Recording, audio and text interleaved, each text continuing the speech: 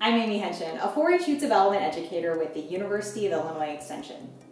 DuPage, Kane, and Kendall County 4-H wants you to participate in our Bird Identification Challenge. To identify birds, we need to practice our observation skills. Birds come in a wide variety of shapes, colors, and sizes. We use these characteristics, along with behavior and habitat, to help us with bird identification.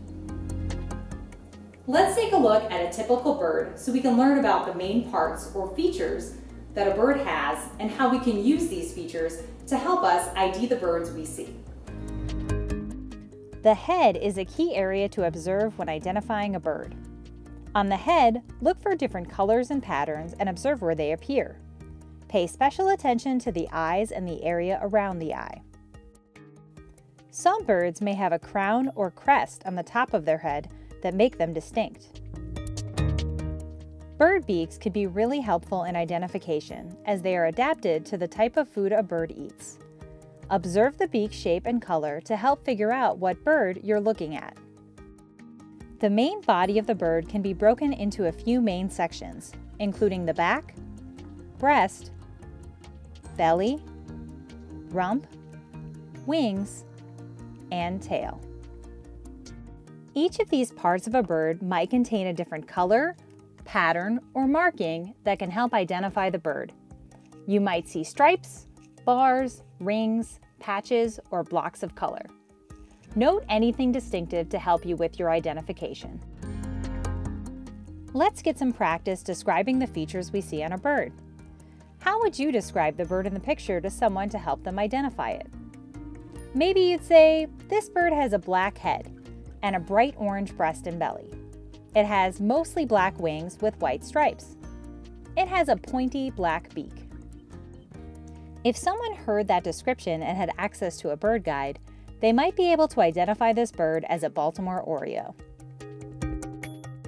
Now let's try your hand at identifying a bird from these pictures by listening to a description of that bird's features.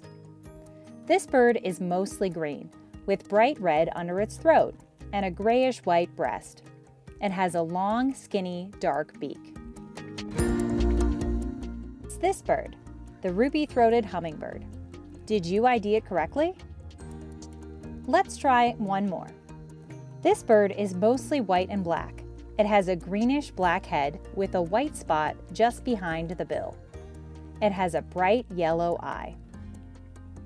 Which bird was it? It's this guy, the common goldeneye.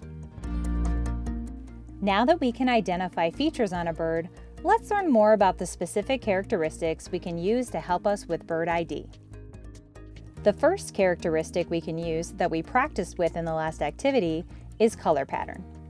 When bird watching, it's important to look closely at the color of the bird. You want to figure out if the bird is mostly one color or another, or what pattern you might see in their colors. You don't need to notice every detail, and you frequently won't have time to do so. You can pay special attention to features that might be a different color than the rest of the bird, such as a red head, a yellow breast, or orange beak. You can also look for patterns like stripes or spots on a certain feature to help with identification.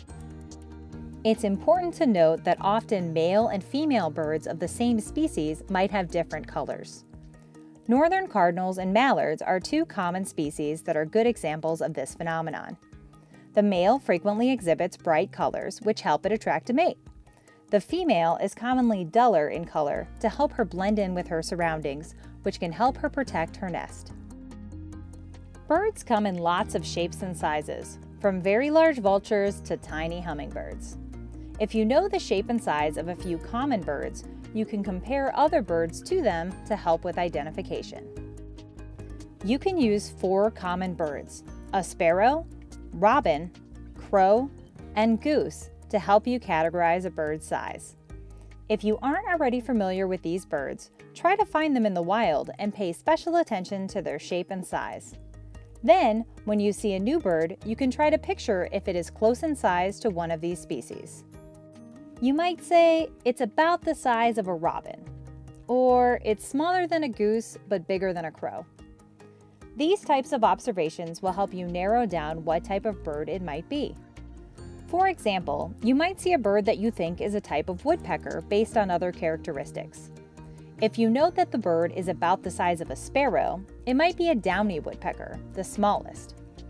If you notice that the bird is about the size of a crow, it might be a pileated woodpecker, the largest.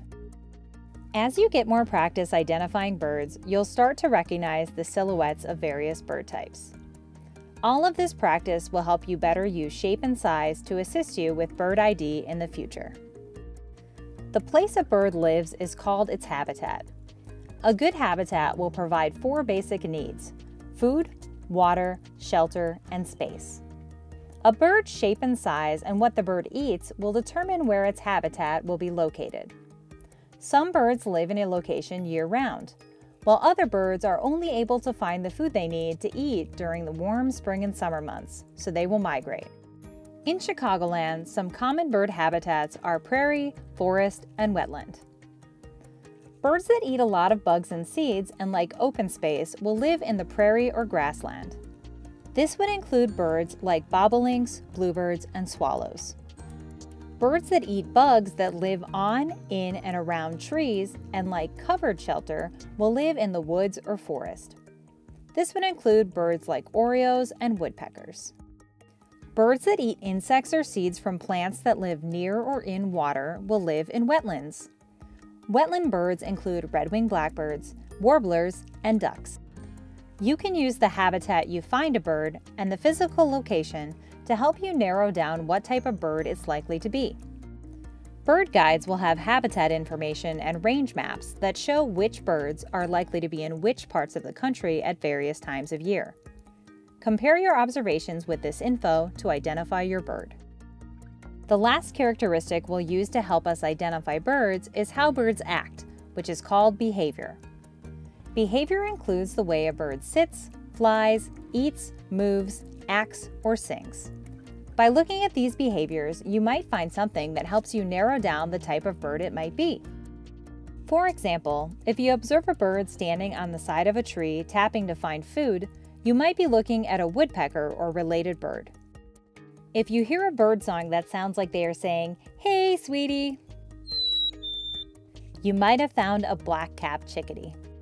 If you see a bird silhouette soaring high in the air looking for food, you might be looking at a type of hawk or vulture. The more practice you get birding, the more easily you'll be able to associate different behaviors with bird families or specific species. One special note relating to behavior. If you have a great ear, you might want to spend time investing in learning bird calls. Oftentimes, you'll hear a bird before you see it. Frequently, you might only hear the bird and never catch a glimpse. In these instances, knowing bird calls, which are often quite distinct, can get you an ID.